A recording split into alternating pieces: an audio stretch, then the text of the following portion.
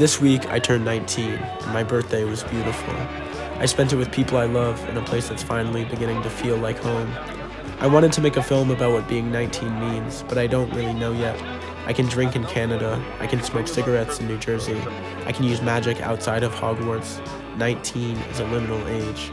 Every year I have this naive idea on the day before my birthday that I'll somehow wake up the next morning fundamentally different, as if the clock turns another corner and the molecules within me rearrange themselves and I receive my annual upgrade for better and for worse.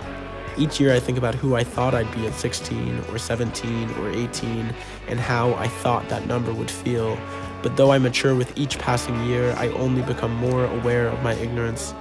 As a child, I was sure of myself, but as a person on the brink of adulthood, I think my chief signifier is my uncertainty and indecision about everything. I will never be a child again, and I feel unprepared for adulthood in nearly every way. If I could, I would revert to age 15. Not because I was happier or smarter or my life was better, but because of the security I attribute to the memories of this age. Nostalgia is dangerous because as time takes you further from the events you remember, recollection fogs and gaps are easy to fill. Despite how painful the past may have been, it's a place of safety because the story has already been written. Each year is a step further from certainty and a step further into the undefined. You don't know what next person you'll fall in love with, the next passion you'll find, the next moment of inspiration you'll experience.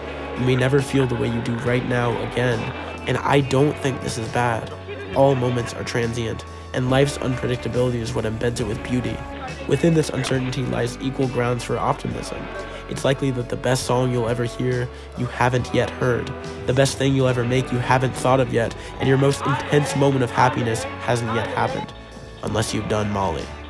This hope is why we keep going, despite how terrifying it seems to have more years behind you than in front of you. Maybe those years at the end won't be bad. Maybe you'll look back on the life you lived and smile, not because everything went perfectly, or even went well, but because you tried your best.